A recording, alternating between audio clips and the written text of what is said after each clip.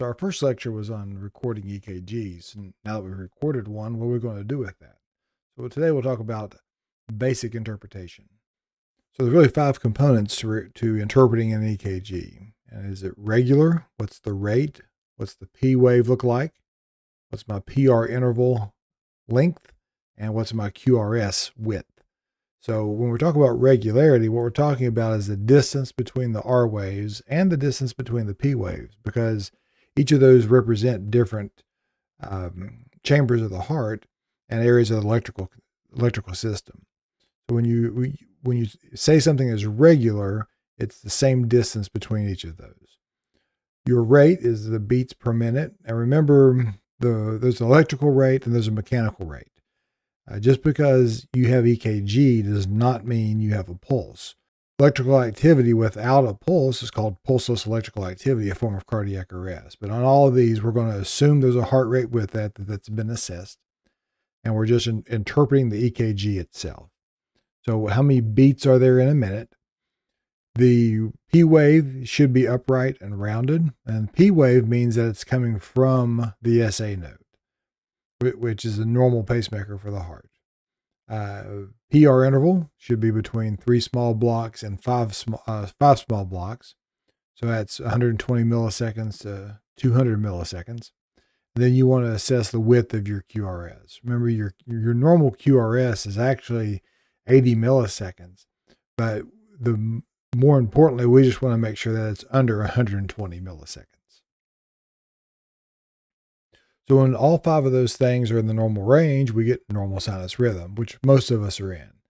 So it's regular, the same distance between the P wave and P wave, R wave and R wave. The rate's between 60 and 100. The P wave is upright and round. The PR interval is in the normal range, and your QRS is less than 120 milliseconds. What happens if we just change the rate? Everything else is the same as a normal sinus rhythm, except the rate. So if that rate is now less than 60, we call that sinus bradycardia. The P wave indicates that it's coming from the SA node as it should, just the rate's slower than normal. This is a very well-tolerated rhythm.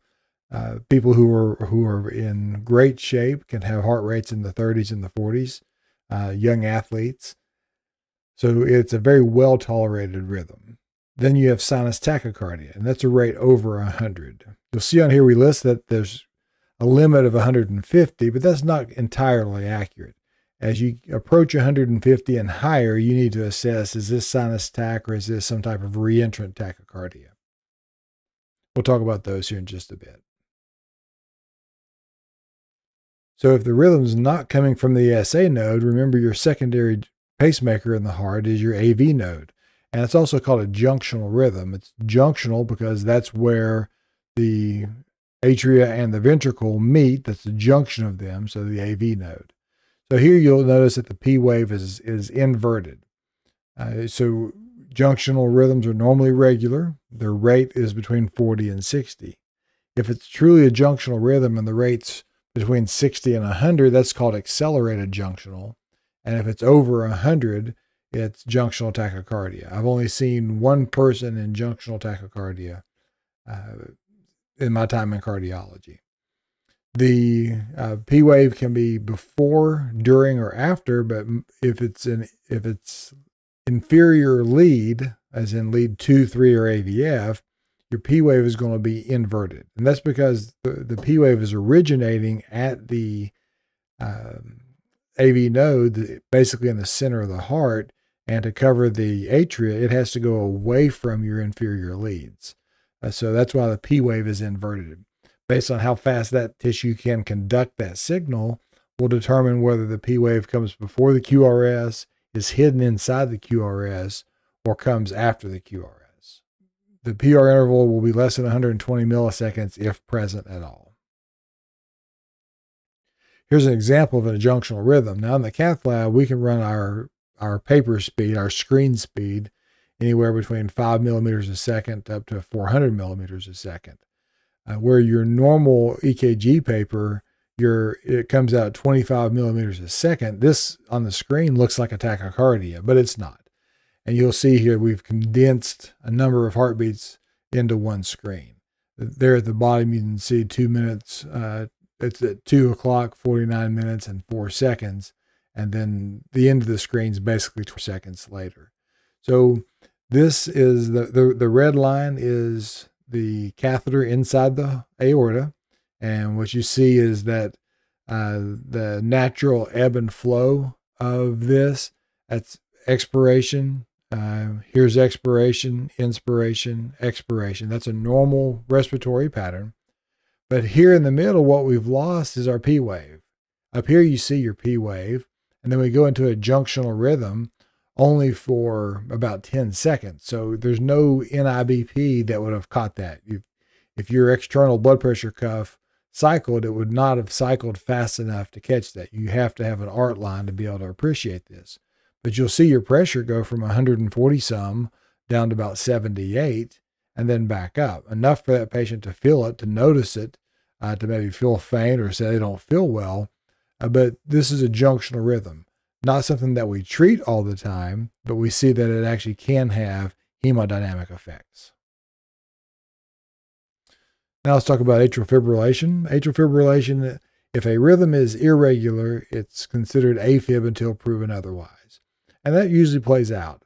What you see here is there's no regularity in the irregularity.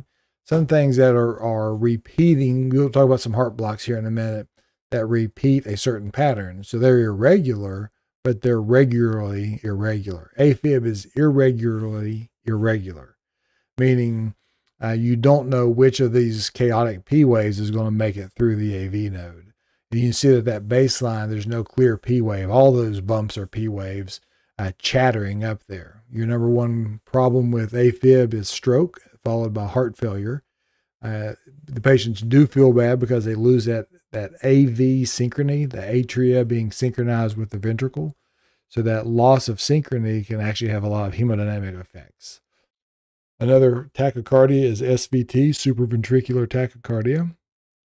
And when you say, hey, didn't sinus tach SVT? Well, based on that term, it is. It's a tachycardia that originates supra, above the ventricles. But usually when we talk about SVT, we're talking about some type of reentrant tachycardia.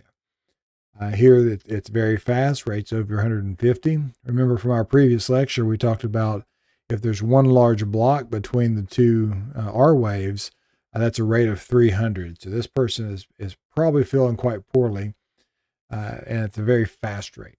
Now, most SVTs occur in the AV node. So here we've got an AV node. Actually would represent the coronary sinus because these fibers run around the coronary sinus. And here we have a fast pathway which conducts the signal at a normal speed.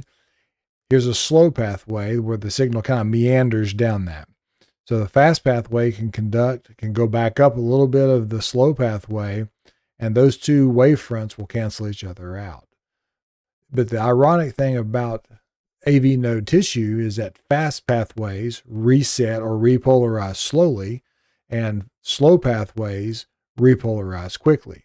So if a perfectly timed PAC happens, it can't go down the fast path because it's not repolarized yet. So here it meanders down the slow path, goes on down and conducts to the ventricles while going backwards, retrograde up the fast pathway. And now we fire the atria again, and it goes back down. So that cycle continues. We have a reentrant tachycardia. And that's what 60% of SVTs are. That's an AV node reentrant tachycardia, a very common type of SVT. Another type of SVT is atrial flutter. And here you'll see the sawtooth pattern as characteristic. In your inferior leads, I'll show you here in just a second, those flutter waves are actually inverted P waves. So the rate is usually, the atrial rate is between 250 and 350. So your normal atrial rate's about 300. We'll see if that plays out here. There's an inverted P wave and an inverted P wave, one block away from each other, one large block. So that's a rate of 300. Here, it looks like every third one's getting through. Well, I guess 2 to 1. So that's a pretty typical type of flutter. So it's regular as far as your P waves or your QRSs go, and regular as far as your P waves go, but the rates are very different. So what flutter is it's a irregular pathway that runs around the tricuspid valve. So here's your AV node, or here's your RA, your right atrium. Here's your right ventricle, your tricuspid valve, and that signal runs around that. So because this comes back here and goes back up the conduction system through the atria, what the inferior leads see are inverted P waves.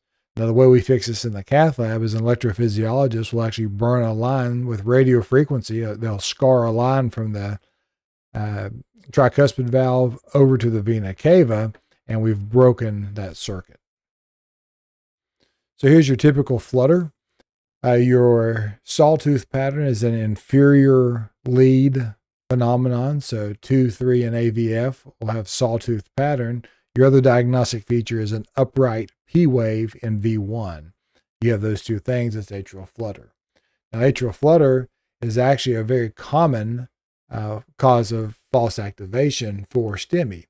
And the reason is these flutter waves, these F waves, can land anywhere beside the QRS. The ones that do not conduct are not related to the QRS. So sometimes these will land, the peak of it will land right after the QRS, making it look like ST elevation, and sometimes the bottom of it will land beside the QRS, making it look like ST depression, and that's why that's a common cause of false activations.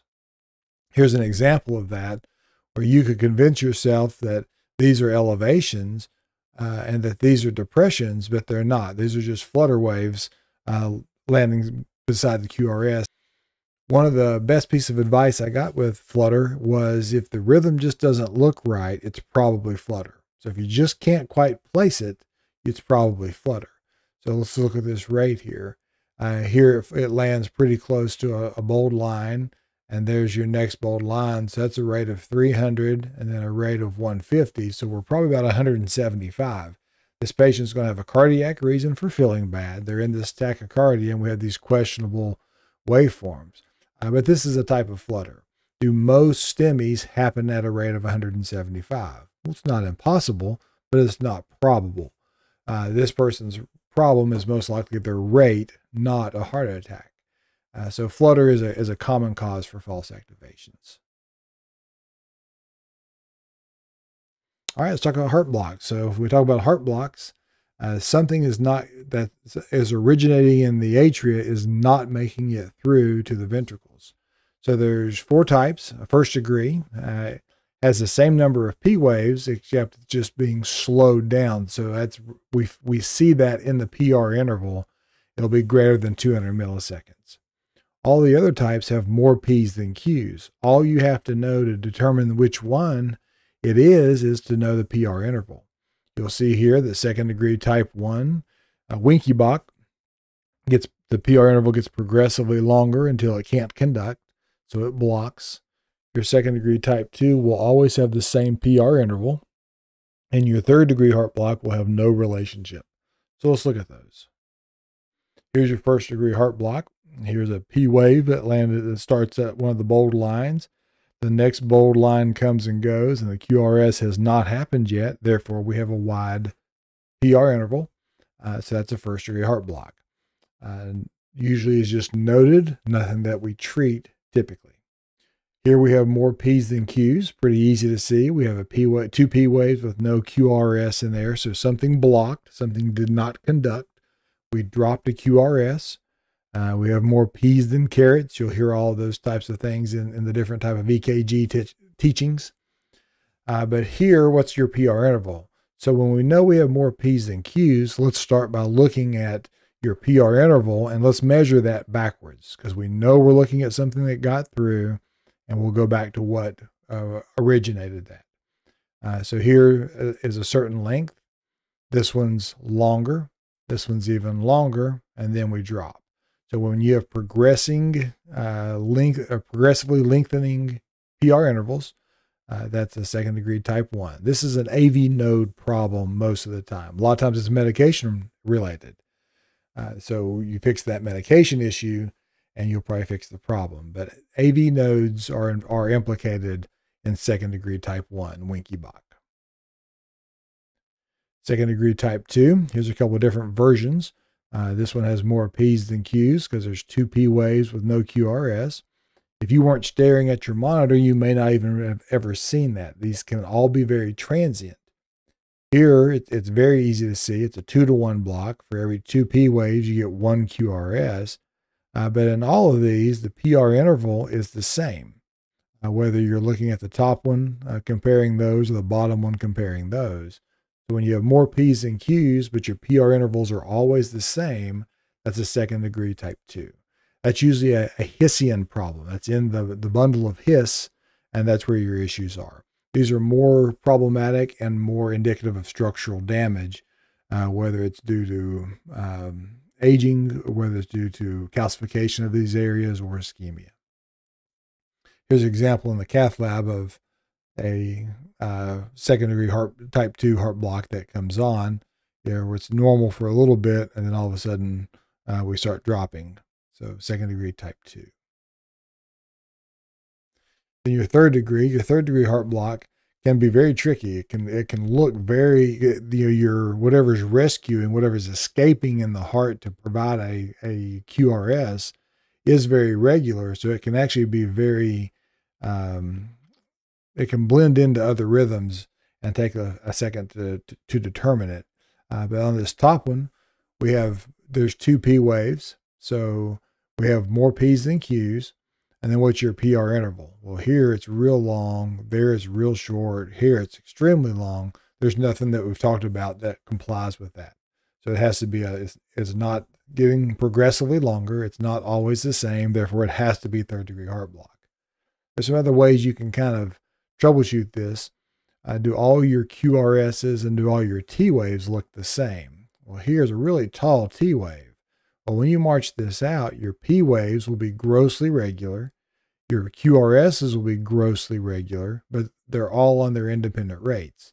Remember, this P wave has a rate of 60 to 100 beats a minute as its normal range. It has no idea the rhythm's not getting through. So whatever is escaping is providing your heartbeat. Here it's your junction, because we know that because the QRS is nice and narrow. Down here, your rate is 20 to 40 because these are wide ventricular escapes that are trying to keep this person alive. So here your P waves march out very regularly. Your QRSs march out very regularly, but there's no relationship. More P's than Q's. What's this PR interval? Extremely long, short, even shorter. That's not a pattern we've talked about. So there has to be a third degree heart block. Here, let's see if our plan works out. Do all the QRSs look the same? Well, no. If you march out your P waves, you'll find that that's a P wave right there. So third degree heart block. These will get pacemakers unless they are asymptomatic and there is a different type of cause and an adequate rate and a treatable cause for what's causing that. So here's an example of rhythms. Hey, it's kind of wide, kind of ugly. What is that? Well, notice that your P waves, when you march them out, are grossly regular. And then when you march out your QRSs, they are grossly regular. But that's a complete heart block. This was a 93-year-old female, complete heart block. You see your P waves in here, and she would escape with a run of V-tach and then have more P waves. Ironically, blood pressure was 140 over 80, and she said, "Sweetie, are you sure I need this pacemaker?" To which we replied, "Absolutely," but very well tolerated by certain patients, mainly elderly females. Then you'll see PVCs on your monitors. So PVCs are just premature ventricular contractions. It's probably better to call it a premature ventricular complex because some of them will conduct, but some of them won't. But it usually goes in the opposite direction of your other QRSs because it's coming from a different area. And it's wide, so we know that it's ventricular. The reason ventricular rhythms are wide is because they're not on the wiring. That Purkinje system is firing. So what you have is these narrow ones are on a wire and they fire and conduct quickly. Ventricular rhythms have to activate from cell to cell to cell. So that takes longer. Therefore, width represents time. That's why PVCs or any ventricular rhythm is a wider rhythm. We do PVC ablations in the cath lab, but typically you have to have over 30% of your heartbeats being caused or coming from your PVC. And when the load's that high, you probably feel bad with those, and that's something that can be ablated. When we string those together, we have VTach, so ventricular tachycardia. So that's wide, and the rate has to be over 100 for it to be a VTach. So normally in the 170 range, but it can vary. You can see some slow VTachs that are just over 100, but it is originating in the ventricle. So you won't have a P wave, and you won't have a PR interval. The QRS will be wide because it's ventricular. Sometimes you may see a P wave try to sneak through, but there's nothing regular about it, and they do not cause the QRS. So they are disassociated. And that's actually a pretty good sign that they're actually coming from the ventricle. Here, this is pretty close to a fusion beat. You've got a P wave that meets a V wave, and those kind of cancel each other out. It's not the same amplitude here. So when you see and they're usually more stumpy than that, a stumpy complex, that's typically a fusion beat, and is another pretty good sign that what's driving this rhythm is coming from the ventricles. And the problems with tachycardia here's your A line at the bottom. This is a ventricular waveform, but what you see happen is you don't have as much filling time because these beat quickly. They come in quick succession, so we don't have time to fill the ventricle, and you can see each heartbeat has a lower blood pressure with that. And torsades is another type of polymorphic tachycardia. Polymorphic meaning it has different forms, different waveform looks. But it's a tachycardia, and it's coming from the ventricles. I always think of this as footballs. It looks like footballs going down the screen, and that's a sign of torsades. There's about 4 different types of torsades when you study it more deeply, but if there is no pulse, then this is treated just like VFib or VTach. Remember, VFib and VTach are pulseless rhythms, and they're shockable rhythms. So it's important to defibrillate that very quickly. And then finally, VFib. This is your premier shockable rhythm. VTach could have a pulse. Torsades could have a pulse. VFib will not have a pulse with that. So that it's very chaotic. There's no rhythmic QRS coming through. So this is a form of cardiac arrest, and it needs defibrillation and CPR.